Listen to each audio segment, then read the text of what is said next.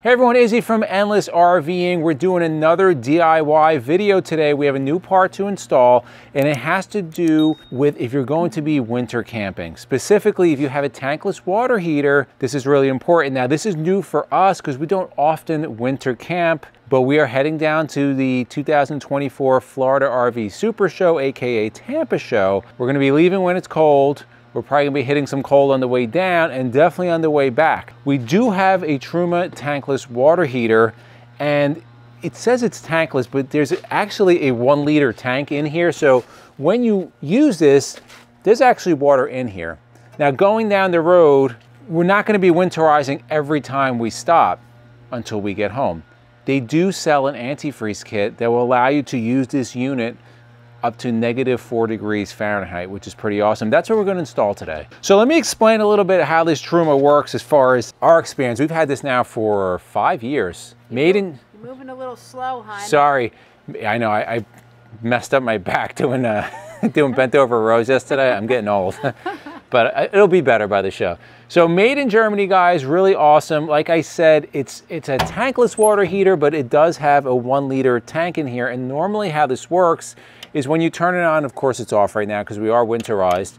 You put it on eco, you put it on comfort. If you're stationary, if you put it on comfort, it's gonna keep everything warm. Now, when you're going down the road, especially if it's really cold out, this only runs on propane. And remember what we told you guys, you wanna shut that propane off when you're going down the road. Therefore, you would have to winterize this every single time if you're going down the road in really cold conditions, or this could be subject to getting damaged because of the cold. Now, normally how this works, you have your filter, this comes from Truma, and again, we are winterized, so there's nothing in here.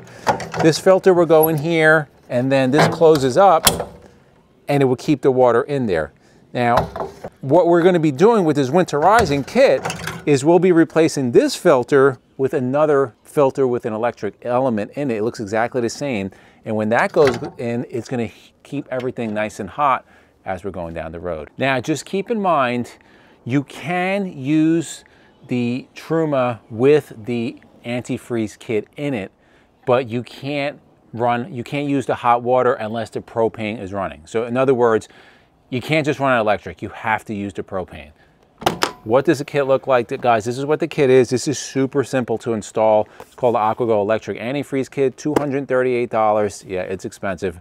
$238 on Amazon, also made in Germany.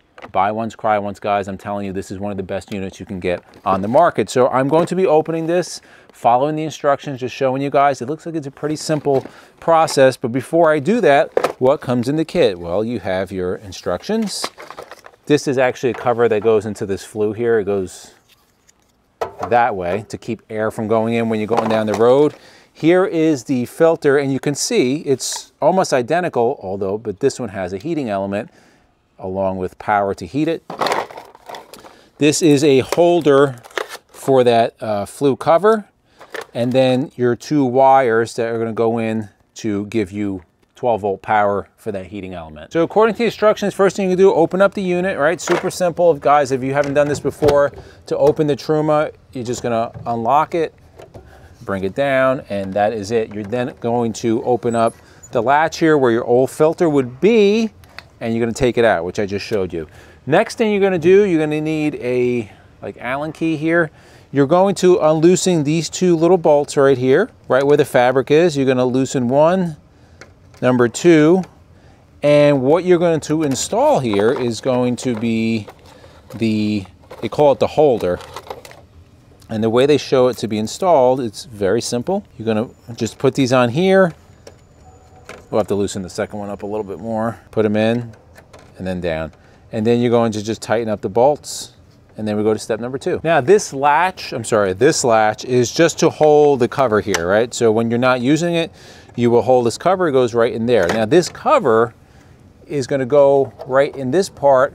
So when you're going down the road, it's blocking air from flowing in there, freezing anything in there.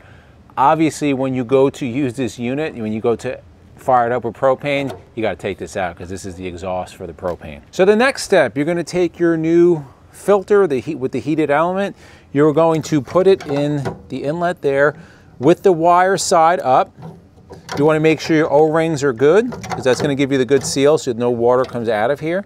And then you're going to close. Make sure and be careful you don't get your fingers caught on there.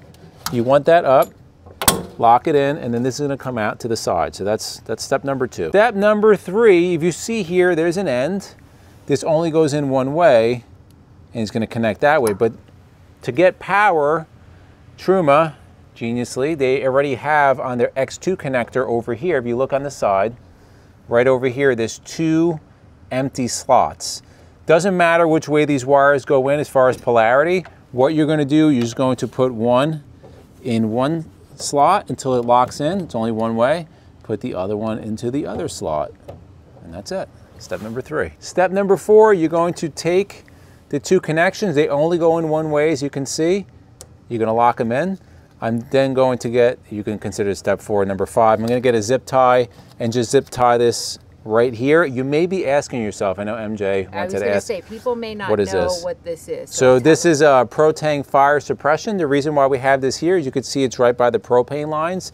So if something breaks out in here, this will kind of explode and put that fire out. Next step, I just want to bring the wires up so these connections are up high, because when I open this up, when I want to winterize the system, there's going to be water coming out of here, so I don't want any of that getting in the wires.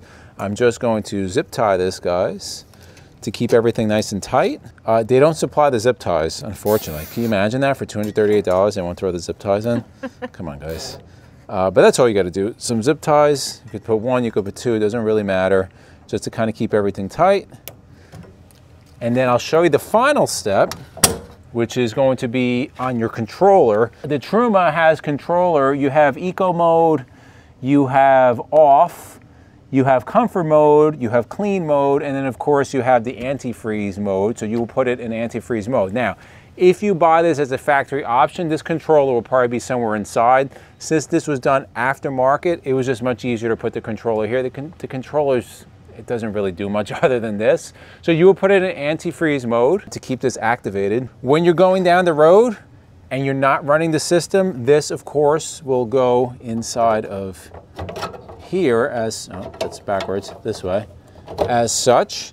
And then when you close this up, that little yellow fin will kind of stick out. Remember guys, when you want to run the system for hot water, you have to take this out. If you don't take this out, you're gonna get error code. So you're gonna have to come outside, you're gonna have to open it up, just put it out, pull it out, put it in here, and then you can, turn the system on and you're gonna be good to go.